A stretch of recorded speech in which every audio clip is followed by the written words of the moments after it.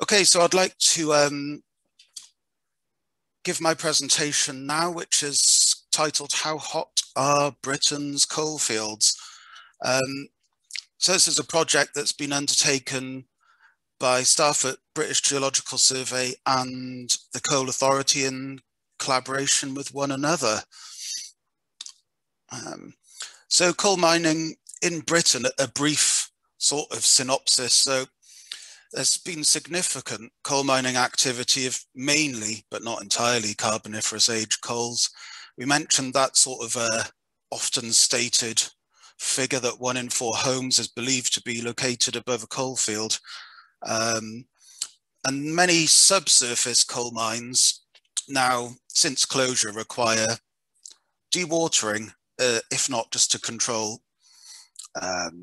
mine water discharges or to protect, for instance, overlying drinking water aquifers. As widespread closure of the mines in the 80s and 90s.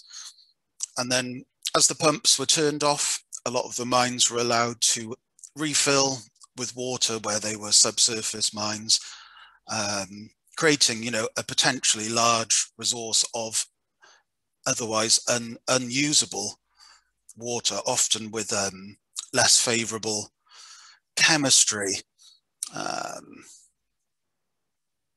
So why map the temperatures of the coalfields, I hear you all asking. So in short, the UK, like the rest of the world, needs to decarbonise its heating and reduce its greenhouse gas emissions. And, coalfields can be used to recover heat, as we've seen from Dave Banks' talk. But first, we need, or maybe we want, some maps. So what would we use maps for? I mean, maps at the simplest level can be used as an engagement tool. Policymakers and stakeholders enjoy seeing maps. And the public as well are used to seeing maps, and it's potentially something they can also engage with.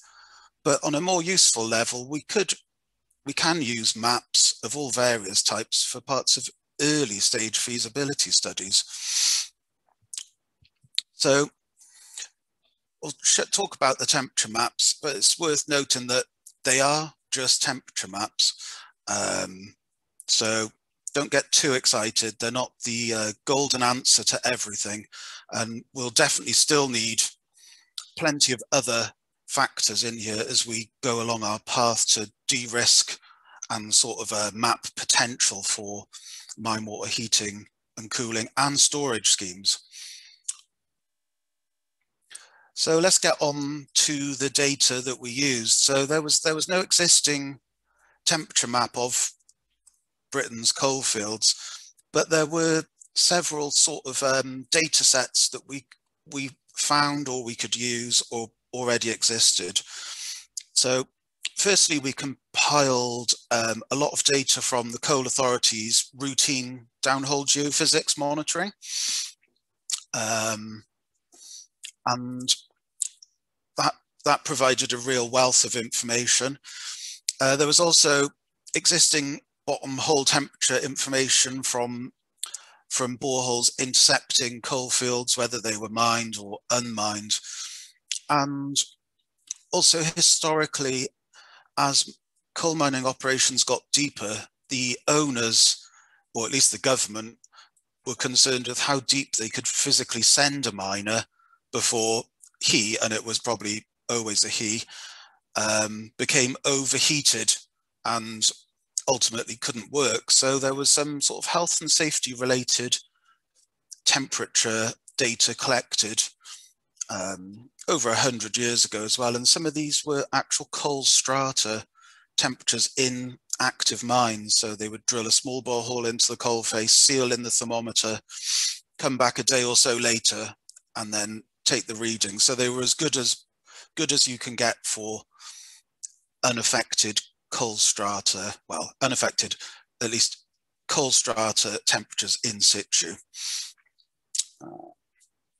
So in terms of the spatial distribution of the data, you can see on the right-hand side, the 3 different data sets are plotted with different symbols.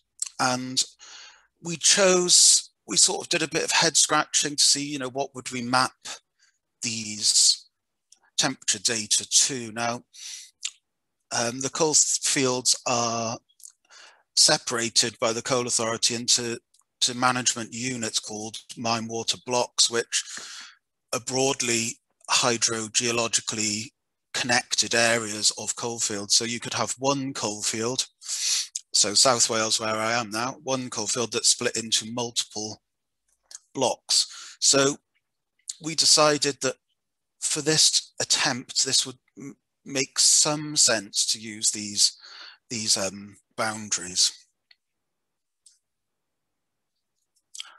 So once we put all the data together, we had to go through it and do some Q&A, which data are we going to use for this map? Which data perhaps are we not going to use? So one thing we did see was that some shafts where they had been monitored repeatedly, we had some fairly relatively stable or similar temperature gradients, which you can see on this graph.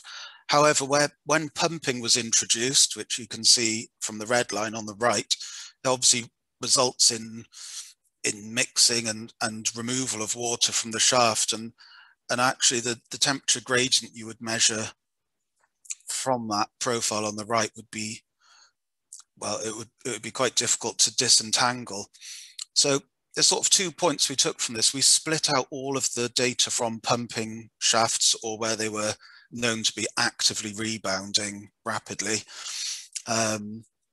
But some general thoughts that actually, maybe the activity of pumping could bring warmer water up to the surface, and could it reduce pumping head costs? Who knows? But it's always a double-edged sword with a lot of these things, and that if you're bringing up deeper, warmer water, actually, could that be where less favourable mine water chemistries are found? So part of the QA there anyway. So another interesting part of this is that we looked at a lot of the old strata temperatures which were measured when the collieries were active.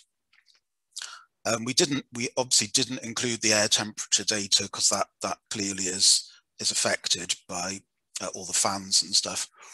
But on the left-hand side, what you can broadly see is that the grey boxes, which are the strata temperatures, versus the blue boxes, which tend to be the more modern borehole water temperatures, follow a broadly similar trend, and that the median and mean values often are not too far apart in the grand scheme of things. There's a bit more variation with some of the water borehole temperatures, which probably to be expected. But nonetheless, I think broadly we can have some confidence in using some of the older data to perhaps give us a eyeball the temperatures of the mine systems post-closure. So a useful little tool there. This dashed line really represents where there probably was no subsurface mining, hence why there's only water temperatures from boreholes that go below coalfields or below the mined area of the coalfields. So we put this data together, and we produced a series of maps which can be viewed on the Coal Authority web viewer as an open access viewer, along with a lot of their other excellent data.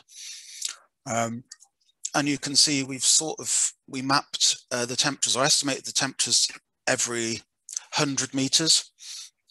So I'll just take you through our coolest temperature at 100 meters depth is 9.7 degrees up in Scotland. Not really a surprise there, because it's the furthest north mine water block.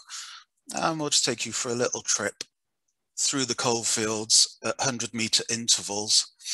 Where coalfields start to be greyed out, it's either where there's no data or we're below the depth of maximum known workings.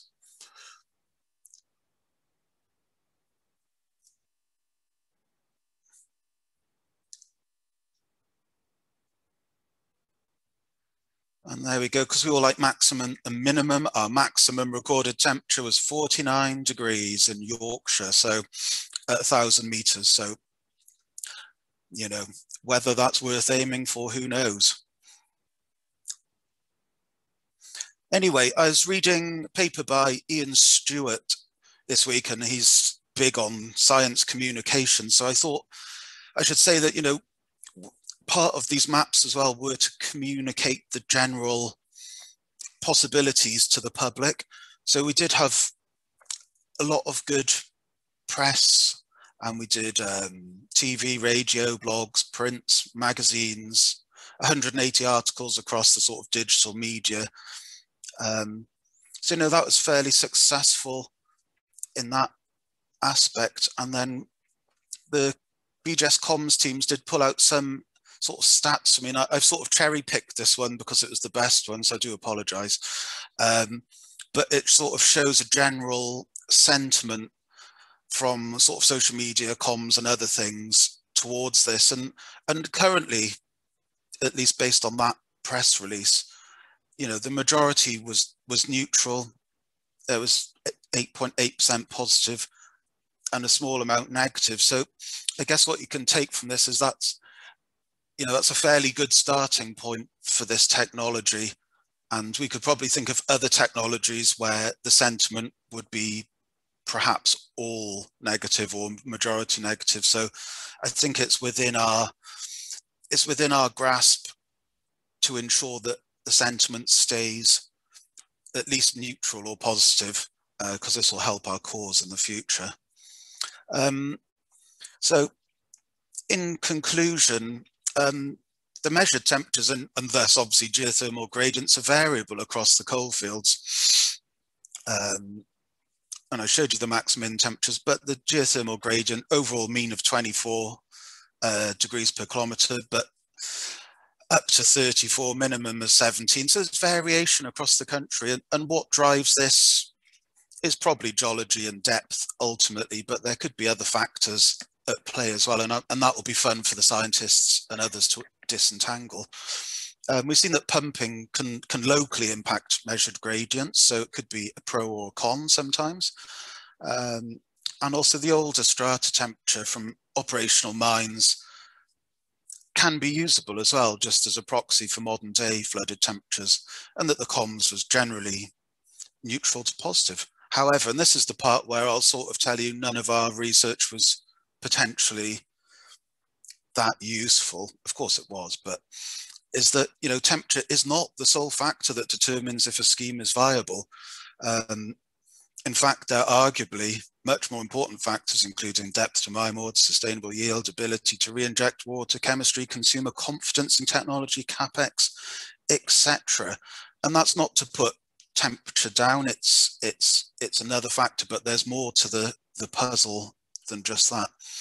So future work, in my mind anyway, should focus on estimating the heat capacity of coalfields at a national scale if we're really going to quantify the resource, whether it's for heating, cooling, storage, and other things, and to ensure that the public perception stays at least neutral to positive, is we really want to make sure we mitigate or avoid any negative consequences of mine water geothermal systems that could put them in bad light in the public's eyes.